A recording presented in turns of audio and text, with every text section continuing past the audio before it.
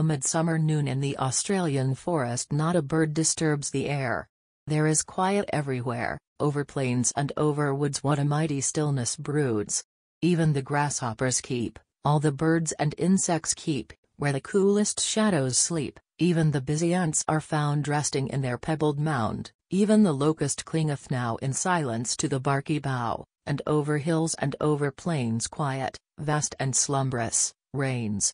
Only there's a drowsy humming from yon warm lagoon slow coming, 'tis the dragon hornet, see, all bedaubed resplendently with yellow on a tawny ground, each rich spot nor square nor round, but rudely heart-shaped, as it were the blurred and hasty impress there, of vermeil-crusted seal dusted o'er with golden meal. Only there's a droning where yon bright beetle gleams the air, gleams it in its droning flight, tracks it in its gleaming flight, with a slanting track of light, till rising in the sunshine higher, rising in the sunshine higher, its shards flame out like gems on fire.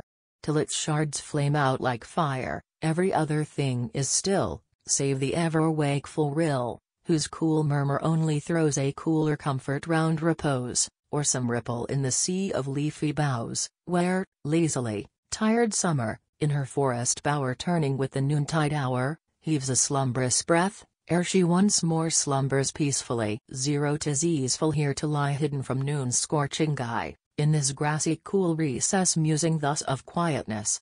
2 versions of this poem have been located. The relevant changes are included in the text in square brackets, i.e.,